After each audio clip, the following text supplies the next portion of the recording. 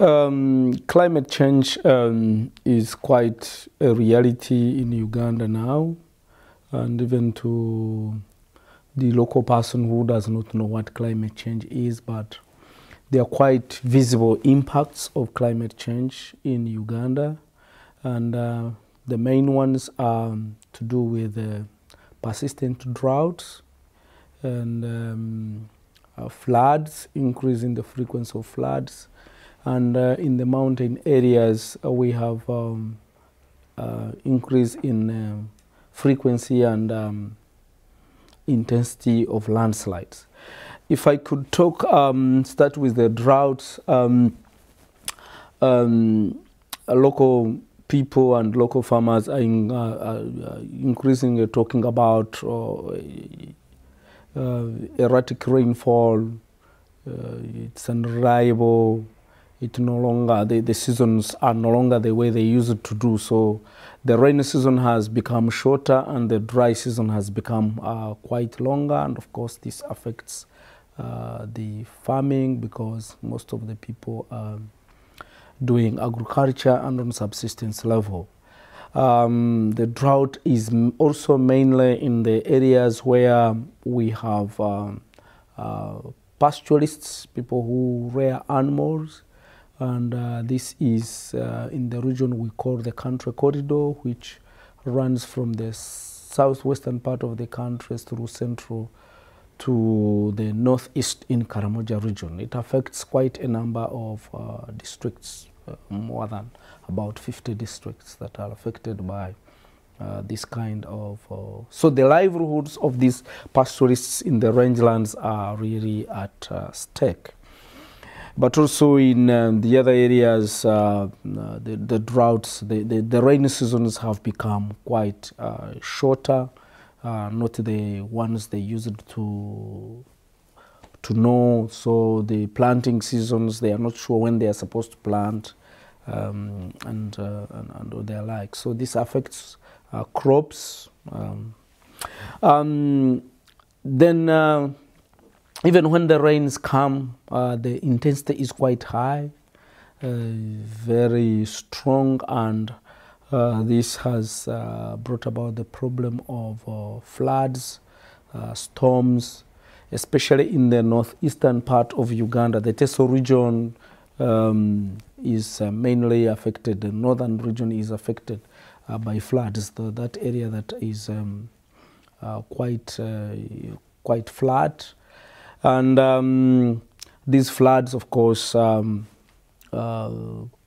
with a displacement of people, destruction of crops, lives.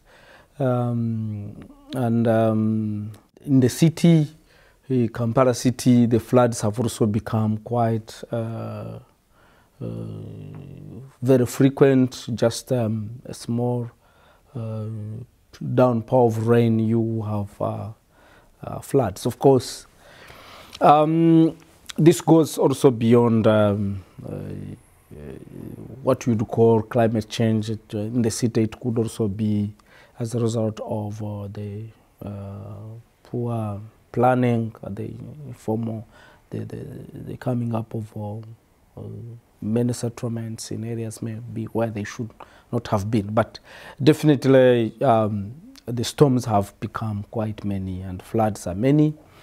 And in the highland areas, when you have these storms and the rains, then you have landslides.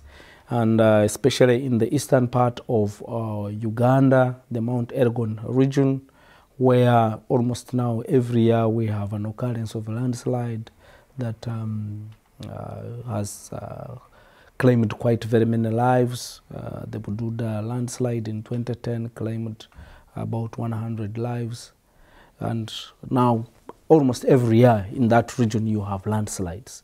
Last year we had the Kasese flood, which washed away again in the western part of the country, in the Mount Rwenzori region, where we had a very serious flood, and also in the Bundubujo district, in the same area, you have quite frequency of landslides.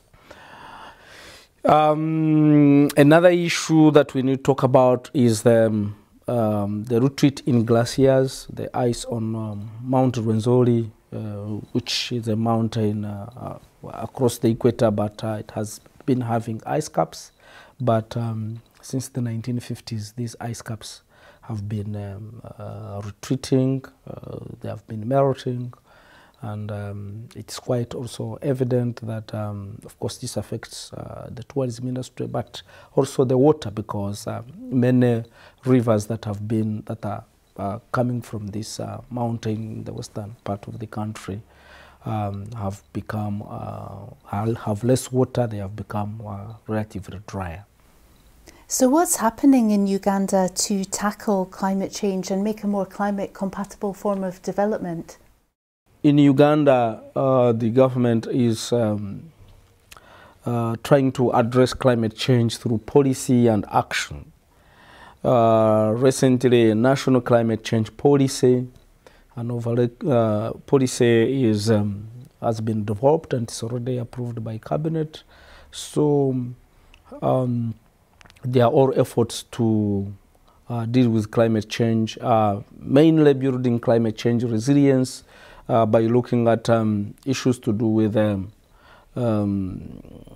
immediate action, that is disaster risk reduction, disaster risk management, but also long-term adaptation, but also looking at mitigation. So in the policy, a number of strategic sectors have been identified, and one of them is agriculture, being able to look at climate resilience within the agricultural sector, addressing issues to do with agricultural value chains, so that you can have resilient agricultural sector from production to harvesting and processing. And the main issue is to deal with improved food security, but also because agriculture is a mainstay of the economy, to, of course, increase employment opportunities, and also to have export. Another issue, another priority sector is the water sector, because the impact of climate change clearly is felt within the water sector, especially to do with water scarcity and water stress. So they are quite, it's one of the priority sectors also in the policy, and it has to deal with protecting water catchment areas, watershed management, but also to deal with issues to do with water access to people, and something to do with water harvesting, water storage, and also water for production, so that we can think in terms of climate resilience, in terms of irrigation, both at the small micro level for the small farmers, but also at the large scale for the. So, and also as far as water is concerned, of course, there are quite many things that come into play. Things to do with sustainable land management, which cuts across water and agriculture, conservation agricultural issues. Another sector that is quite important is transport, because transport infrastructure is affected by climate change, washing away of roads, bridges, and it's about building climate resilient infrastructure, taking into account the impacts, the predicted impacts of climate change in putting up infrastructure, so that because it is a heavy investment if you have infrastructure that you put up a road for 20 years and then it is washed away in 5 years, or a bridge. And another priority sector is energy, because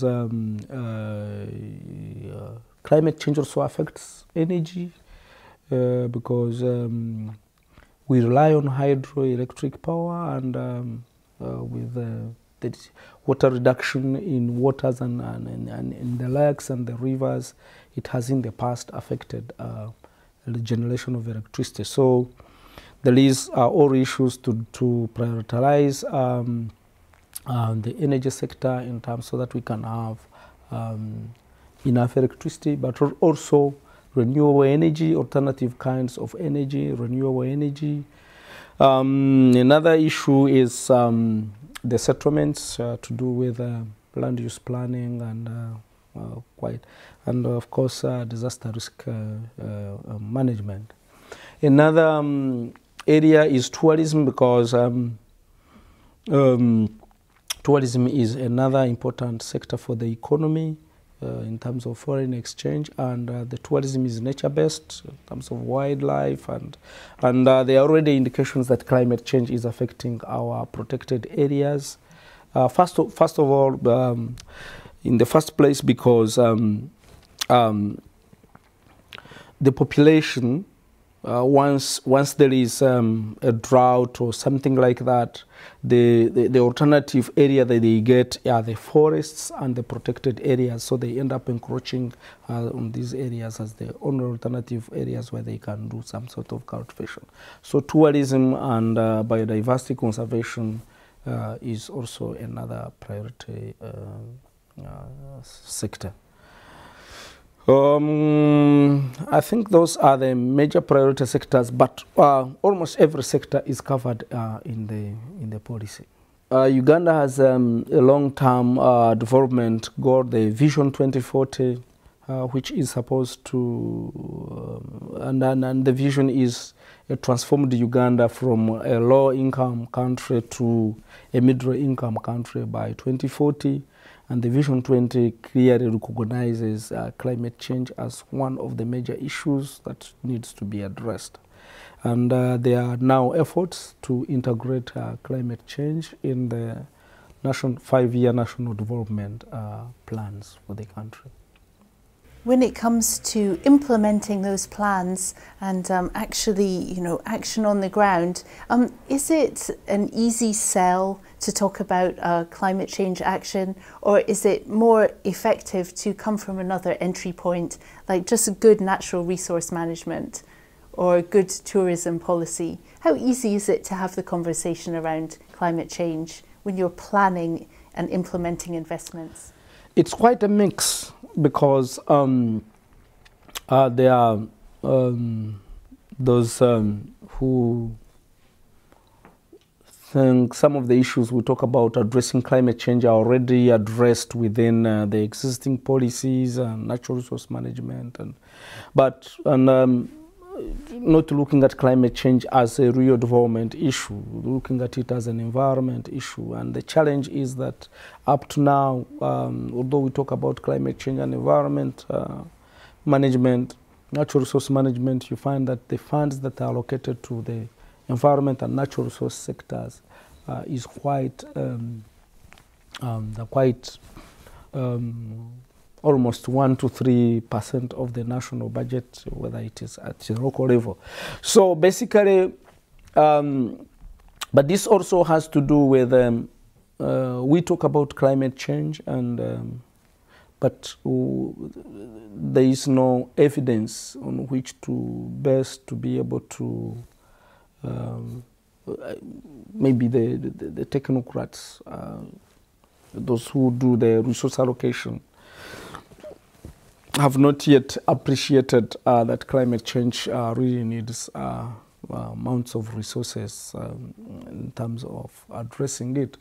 And so it's quite a bit difficult to estimate how much climate change could cost, what is the cost maybe of inaction, how the impacts would cost on agriculture. There is no quantification, and there is no, it's quite hard to convince them to allocate substantial resources to address climate change. And this is where the CDKN project in Uganda on assessing the economic impacts of climate change would go a long way to provide this evidence base. And of course, climate change has that element of uncertainty. It's also not, we cannot tell with precision yet that it's going to impact in this kind of way, and the models have not been downscaled to quite the local level. But to a local person, the issues to deal with the unpredictable weather and this impact is quite real. And in terms of agriculture, there are quite a number of efforts to conduct research into climate resilient crop varieties and animal breeds by the universities and the research organizations. And already a number of crops have been piloted, and they are being grown, and more research is also going on in the agricultural sector to come up with climate resilient crops and animal breeds. And also issues to do with improvement in the value chains, in agricultural value chains, so that because climate change would affect the crops up to harvest, so that the value chains can be quite improved to become resilient. Can you just describe for us, you know, from the time that the crop is planted through to the harvest and it's taken on for processing, what are the different steps along the way that would be taken? Choose a crop for me and describe to me if it's coffee or another crop. How would we make that journey from the seed to the coffee cup more climate resilient? I think, for example, if we take an example, definitely coffee is a perennial crop. It takes a long time on the field, and maybe addressing the coffee value chain has to do with things to do with maybe when do you harvest, how do you dry the coffee. For example, you could harvest the coffee when it is a rainy season and you need to dry it. There have to be mechanisms, for example, to be able to dry the coffee, maybe indoor, or having technology to dry the coffee quite easily, and cleaning the coffee, and having warehouses to store the coffee, and processing the coffee instead of selling it as in its raw form. But if we take an example of other perennial crops, for example, if you take, for example, maybe a crop like beans or maize, first of all, we need, because the rainy season has become shorter, so we need quick maturing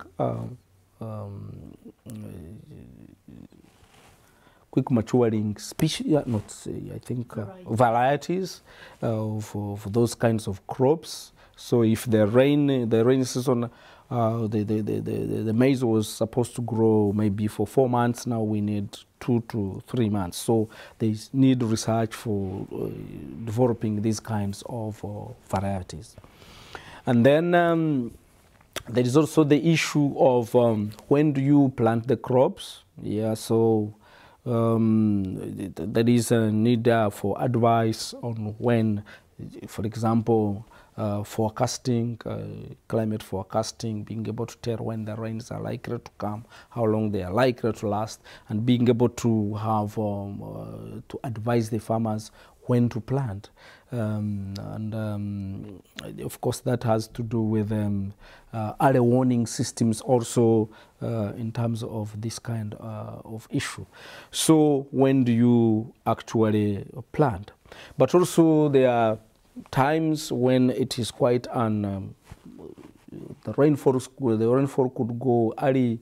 It has to do with the way we look at water for production, in terms of at the household level, maybe people being able to have enough water to do some some irrigation for these kinds of crops. Then after harvesting, because post-harvest management of some of these crops is also quite very difficult, because a lot is wasted when you don't have post-harvesting mechanisms. So the technology for harvesting, storage, yeah, value improvement, processing, marketing, being able to know where the market is, information about the markets, and all that, so that the farmers can be able to get value from what they really grow. So that has something to do with or improvement in the value chains of these kinds of crops. And it is one of the things that is being emphasized. If I were to ask you a question about whether there are different roles, impacts and opportunities for women and men. Well, there is some sort of gender disaggregated roles in as far as the social life in Uganda is concerned. Because if you take a household, at the household level, you find that the women are the ones in charge of maybe provide household issues to do with the cooking, to do with looking after children. So you find that the vulnerability in terms of the impacts of climate change actually falls more on the women, because they are the ones who are doing the cultivation of the crops. You talk about water, and if you have water scarcity, then the women have to move long distances to collect the water. And the firewood, we rely on firewood, going into the bushes to collect the firewood. So the burden falls more on women, and you have other things that come into play, including sexual violence, including rape when they go to collect the firewood to fetch the water. So the burden is actually more on the women, and of course, and if there is scarcity of water, the women are the ones who look after the children, and you know, so it's quite a big. So to be able to address really climate change, need to take into account the gender issue very, very, very seriously. And I suppose, by contrast, it is quite exciting to think about some of these climate resilient solutions and how they could improve women's lives and make them more of the solution. Yes, and you see, it's quite a bit complex, because if you talk about the roles, the women have more roles, but if you talk about issues to do with resource ownership, like the main issue is land. So the land is, Uganda is a patrilineal society where inheritance goes more to the men. So it's the men who own the land. It's the men who make decisions on how the land is going to be used. If you're talking in terms of maybe the kind of activity, the way you use the land, whether it is for subsistence, whether it is for income. So the men will take those activities that are for cash, maybe the cash crops, like the coffee, the bananas, like in terms of growing. Say if you say you have grown a tree, the tree, even if it was planted by the woman, the tree is owned by the man. So if it matures and you are thinking in terms of having timber and getting money out of it. So if it goes into the money, then it is the man. If it goes into the work, then it is the woman. So having women participating really in decision making on how to come up with these climate resilient issues, having a positive policy in terms of equality, gender equity, access to resources, access to opportunities. In some societies, if you talk about education, the boy child is favored more than the girl child. And so it's quite really, the gender issue is quite important. But in Uganda, we have positive laws, policies that are now going into engineering, the agriculture, natural resource management, where you have more participation of women. We have affirmative action in terms of even the politics, having more women in decision-making positions. Are you an optimist or a pessimist when it comes to climate-compatible development? Do you think that climate change action and poverty reduction and development can really go hand in hand and both be fully accomplished? If I start from home, at the micro level, at the household level, there is no way you can talk about, in Uganda, there's no way you can talk about reducing poverty without addressing climate change, because the people are relying on rain-fed agriculture. So if you're talking about rain-fed agriculture, then depending on agriculture for food, for income, yeah, as a livelihood, definitely climate change and poverty have to go hand in hand. But even then, if we are talking about eradication of poverty, what are the issues we are looking at? We are looking at food, we are looking at water, we are looking at shelter, we are looking at maybe education, we are looking at health. So if you talk about food, you are talking about agriculture. It depends on climate, so we have to address issues to do with climate. If you're talking about water, water is an ecosystem service that is affected by climate change. Maybe if you talk about even energy, part of the energy, like in Uganda, is hydroelectric power. You are talking about biomass energy, which of course is affected by climate change. If you talk about, what else did I talk about? Health, climate change, the heat waves, you are talking about the disasters, the diseases, yeah, that are going to come up. For example, increase in incidences of malaria, waterborne diseases as a result of floods. So if you talk about maybe trade, you need infrastructure, the roads. So basically, I don't see a way in which you can be able to reduce poverty, say in developing countries, without looking at climate change resilience. And the future of energy, the fossil fuels, leave alone having greenhouse gas emissions, they will run out anyway. So you need to talk about issues to do with renewable energy technologies, clean energy technologies, and all their like. So there is no middle way. We have to tackle all the issues together, because even those areas which are developed, and the climate change could take them backwards if it is not quite addressed. It could bring more poverty, more misery, even in the areas where you have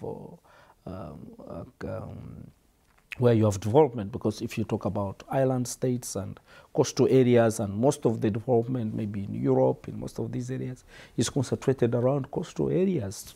If these are submerged, then you have quite a serious issue to address. And are you ultimately an optimist then? Is that what you're telling me? Do you think we can do it? Do you think the political leaders and society behind them can really get to grips with this in time? Well, addressing climate change is really quite a challenge, because you have a mix of interests. You have business people and private sector. They're interested in profit, and unless really you have their profits threatened or their businesses threatened, they wouldn't think otherwise, because for example, you have people dealing in oil and big businesses. You're talking about politics. You're talking about jobs. So it's quite a complex issue. So you have the politicians who are the leaders and who are supposed to guide policy, and they are thinking in terms of the next election. So they are not going to, and climate change, addressing climate change is long term, and So there is a balance of many of these kinds of things.